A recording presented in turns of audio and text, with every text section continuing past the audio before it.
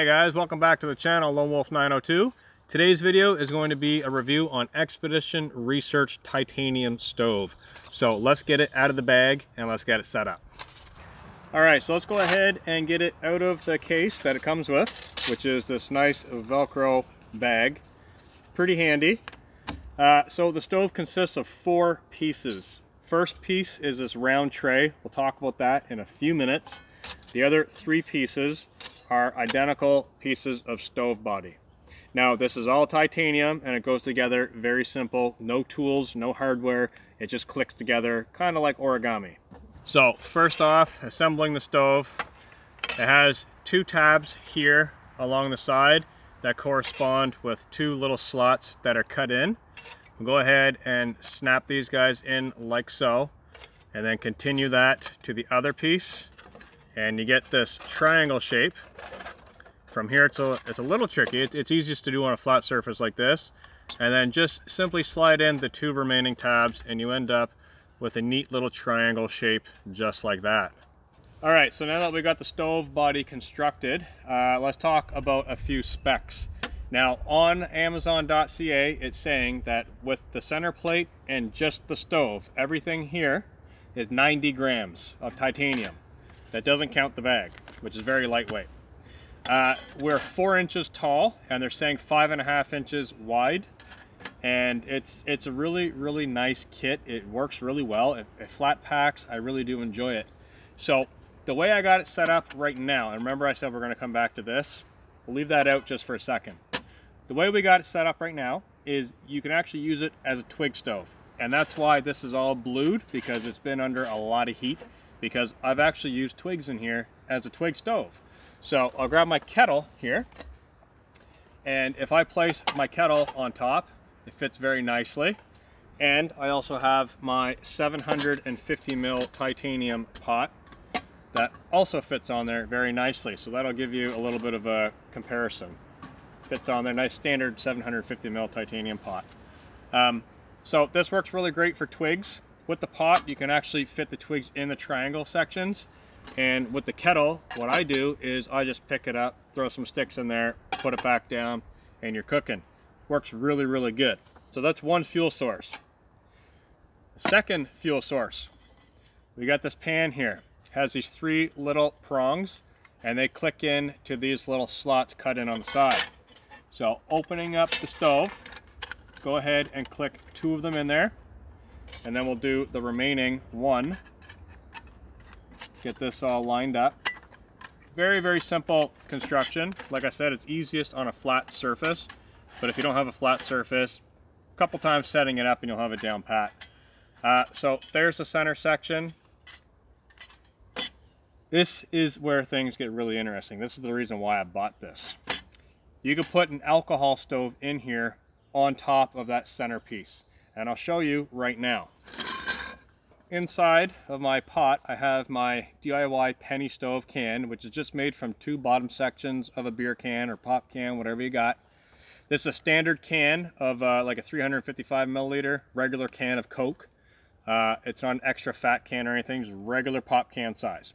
Took 2 bottoms, the sidewall is about 1 centimeter high, and put the 2 together, drill your holes, you got an alcohol stove. So this fits directly in there. It fits in there really nicely, and it also fits about 1 centimeter.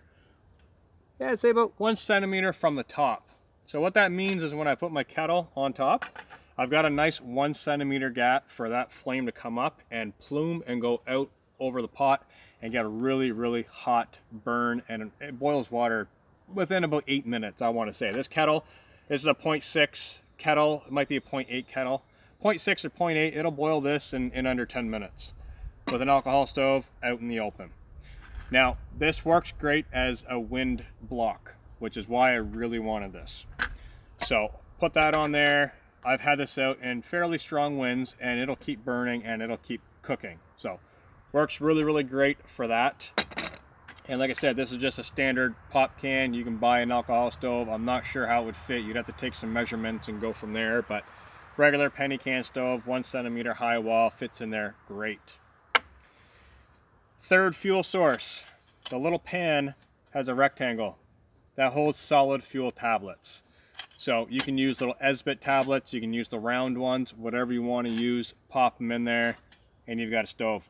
So I think this is a really awesome stove where you can actually use 3 different fuel types in it, as you can with most stoves, but this one's just really compact, really small, lightweight, and it works for me, and it fits my can perfectly.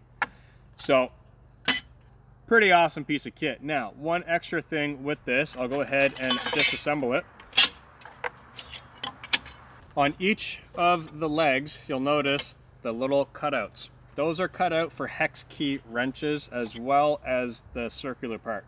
I've actually used these to tighten up the legs on my tripod, so they are actually quite handy and useful, and they reduce weight by drilling in there. So instead of drilling a round hole, which is kind of useless, you might as well put some kind of tool multi-use item, right?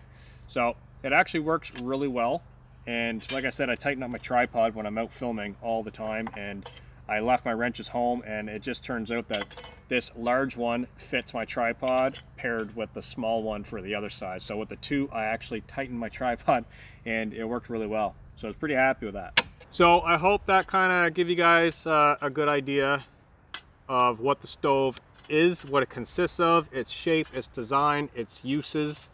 I think it's great. You can use all 3 fuel sources in here. So if you are packing in alcohol or if you are bringing solid fuel tabs and you happen to run out, you can use twigs. Really great idea. And I should mention too that when I have my alcohol stove in here, I can actually pick it up by the leg while it's burning and it's not hot. Okay, I don't recommend doing that, but I'm just saying, it is titanium. It does cool very quickly. So I've actually picked it up like I have it in my hand right now and moved it and set it aside, and then gone ahead and put my pot back on top and continued cooking that way. Or when I'm done cooking, I could pick it up, move it out of the way, put my pot down, and continue doing what I'm doing. So that's the added benefit of having titanium. It has so many good properties. It's not gonna, it inhibits the growth of bacteria. It doesn't corrode. It's just, it's a really good product to have, and or material to have. And the product's great as well. I really do enjoy it. It's kind of a funky little design to it, and it works really well. So I hope that kind of answers your questions on what stove this is, what am I using. It's a great product, I enjoy it, and I want to say it's like right around the $21 mark on Amazon, I believe. I'm not 100% on that, but very cool piece of kit, and I hope that helps you guys out. So thank you for tuning in, and I'll catch you guys in the next video.